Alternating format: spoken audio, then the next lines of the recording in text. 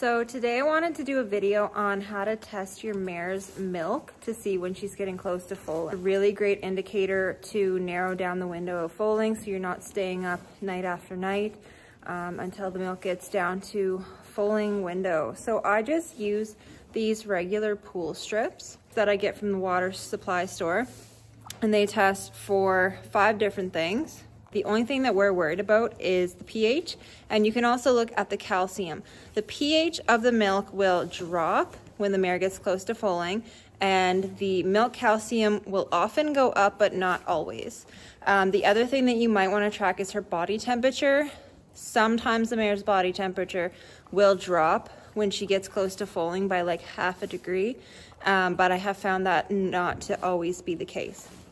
However, milk pH is almost always a valid indicator of when the mare's getting close to foaling. Make sure it's a mare that doesn't mind you being around her udder. Milk a tiny little bit of milk into a small cup. You can use your hand. I like to use these supplement scoops. They're very good to save. They're also great for dipping umbilical cords. So hold on to these, don't throw them out.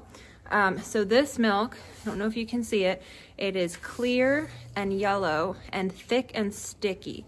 So that's starting to look a lot like colostrum. We're gonna dip the pH strip in and see what it looks like. Find out which of the blocks is for pH. Ours is right in the middle. And I will just take a drop of that milk. It's very thick and sticky, so you might have to kind of shake it out and put it right on that block and make sure it covers it. I'm gonna test the calcium as well. And that's all you need. A couple little drops. You're gonna wait a few seconds and then you're going to compare them to the blocks on your bottle. So we're comparing these blocks, the yellow one and the purple one, with the blocks on our bottle. So you can see that the calcium is fairly close to 200. It's been staying at 200 pretty well the whole time, but her pH started up around 6.8. And you can see it's dropped down significantly. I would say it's below 6.4. And I've found, now I haven't foaled this mare out, but I've found that most mares will foal within a few days of dropping down to 6.4 or below. And if we look at this mare, she's kind of dirty, but her udder is quite full and tight. Okay, so her udder is looking ready. The muscles around her tail head have dropped off significantly. So you can see that her tail is almost sticking out. So these muscles have fallen away.